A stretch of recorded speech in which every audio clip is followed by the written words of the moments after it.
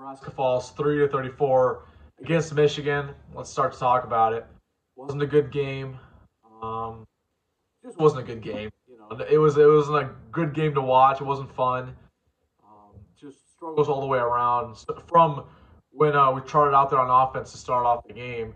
Obviously, Chuba Purdy got the start, which was a huge point of contest. A lot of fans wanted Logan Smothers to start this game, me included. I thought Logan Smothers has been the better player this year. But Whipple still really stubborn, and he chose Purdy to go out there. And Purdy played all right. He was 3 for 11, 56 yards before he got hurt in the first half. And he played all right. There was a couple balls that he threw right to the defender, which was not good. There was one play specifically, Vokalek was running wide open on an out route, and he threw right to the defender. Should have been picked. Purdy really didn't have a good game. Obviously got hurt. We wish him well. Honestly, I don't want to see him the rest of the year, though. I think hopefully Thompson comes back next week, and Smothers is the backup going forward. Smothers came in, was 3 for 8 after Purdy got hurt, and 3 for 8 again the whole second half. Mind you, was not a good second half. It wasn't fun to watch. Only 15 yards passing.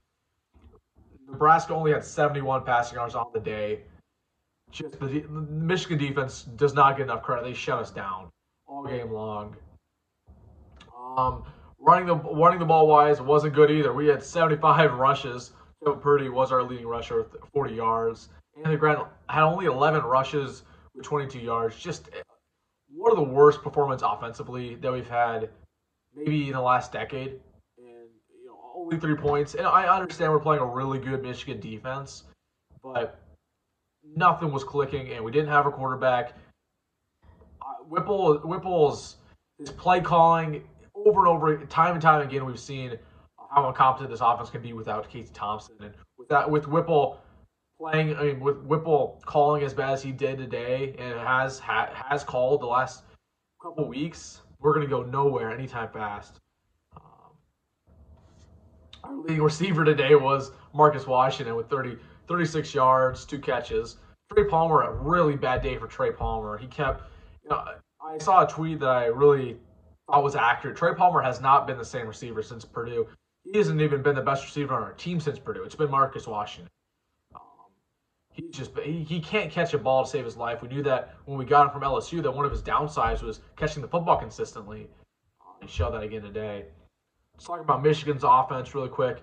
J.J. McCarthy, of course, had a really good day passing the football. He didn't even drop back to pass him many times, only 17 times in this ball game, 130 yards. Blake Corum had his way. I personally think Blake Corum's the best running back in the country. Had 160 on the ground, 28 runs, and really the thing that stands out to you is they averaged 5 yards per carry. When Michigan wanted to run the football down our throat, they could do it, and that's been the theme all year. We talked about in the Purdue breakdown video. We have one of the worst run stopping defenses in the league. In the country. And it was shown again today. They just run it down our throat every single play, especially in the fourth quarter to ice this game. And the defense wasn't doing the offense any favors in this game. No complimentary football. That's something that I've been a big proponent of. When we get our new head coach, which, by the way, I don't believe it should be Mickey. I don't think that should be a hot take. I think we need to go out another coach. I'll talk about that in later videos. But when we get our new head coach, and we need complimentary football. Defense helps offense, offense helps defense, and the defense had a terrible day. Some people were talking like this defense had a lot of future to it, and I think, or like a lot of hope for the future. I don't think so. There's a lot of guys on there who aren't going to be here next year, or a lot of guys on here who shouldn't be here next year. Artis Hausman had a good day. He's going to be good, but besides him, weren't too many good players. But yeah, Blake Corum absolutely ripped us up. Ronnie Bell had a really good day against us. Michigan's one of their better receivers, coming back from injury last year. Nothing to see here box score wise. I want to quickly pull up to see how many first downs we had in this game. We had 8 first downs in this game. By contrast, Michigan had 27. Third down efficiency. There's a lot of things that I'll show you really who won the game. Stats that'll show you who dictated the game. We were 5 for 15 from third down. Not good. The turnovers We actually had 0 turnovers in this game. Neither did Michigan. Looking back on it, it didn't really feel that way.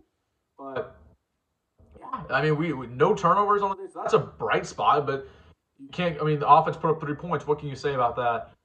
Just wasn't a good day. And obviously, we played one of the best teams in the country in Michigan.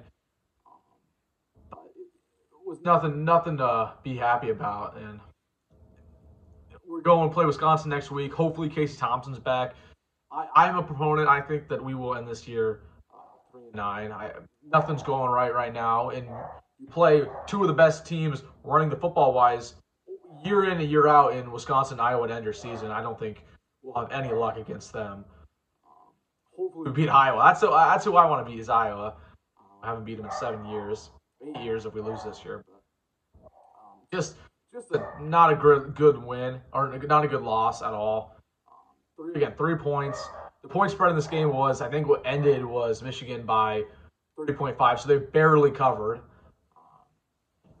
Vegas knows what they're doing. There's not much for me to talk about in this game. I think one thing that needs to be talked about, and I can go and start talking about, have a conversation about this, is the lack of talent on this team. I mean, there's only a couple of games in the Frost era that I felt like we totally were outclassed talent-wise. And that was 2018 against Michigan at Michigan. Very similar to today. Completely outclassed. And I'm sorry, the talent is just not there. And we knew that. The offensive line dominated this game. Trent Hickson, our center, awful game. I counted 4 bad snaps from him the entire game. He was awful. The O-line, awful. Tackles getting beat off the edge. Benhart was terrible again. I hate to always, throw shots at Bryce Benhart, but he has been terrible. The entire O-line's been awful. Anthony Grant was not good today. And let's be fair, the offensive line wasn't giving them any holes. Whipple, another thing that I have to complain about Whipple is Whipple refuses to adapt his offense. A lot of really good coordinators in college football or the NFL, they will adapt their offense to the strengths of the offense. Right? So if you have a quarterback that his strength is running the football, you will mold your offense in that way. He refuses to mold his offense around Smothers. The reason why Smothers wasn't good in the second half wasn't because Smothers sucks. It's because he was running as a pro-style quarterback. Smothers isn't a pro-style quarterback. So that's a huge problem. I just think the defense doesn't have any talent. Our trenches, when we have our new head coach, and I talked about this in my previous video, I think Aranda should be the guy. I don't think we're going to get Aranda. I think, honestly, we're going to get an unknown coach. I don't think a lot of the smoke that you hear right now are going to be any of the guys who end up landing. But when we do get our new head coach, number one priority needs to be the trenches, and that's what it should have been the last 2 coaches, right? Mike Riley should have been that way. He didn't do that. When Mike Riley got here, he started recruiting California, got skill players, right? Same thing with Frost. Frost got here, and he started recruiting guys from Florida. No priority was given to the O-line. I don't care about bringing in 4 stars and 5 stars wide receivers. I don't care about that. Give me 4-star and 5-star offensive linemen, right? And we're not going to pull 5 stars because we haven't pulled a 5-star since what? Bill Callahan? It's been about 15 years. So, and we need to use the portal. But really, the offense, just no talent. The talent is the lack of talent everywhere. Lack of development is just really showing right now. And the coaching's terrible. There's not much to talk about, so I'm gonna end it off now. But thank you guys for watching, and hopefully the season ends soon. I never thought I'd say that about Nebraska football, man, but this season has been painful. I just want to get it over with, get the new coach in here, get all the new players, and get the new coaching staff in here, and let's start to build a culture and a mentality that accurately represents Nebraska football. So go Big Red. See you, everybody, and hopefully we beat Iowa, and hopefully we beat Wisconsin next week. That would be great, too. So have a good night.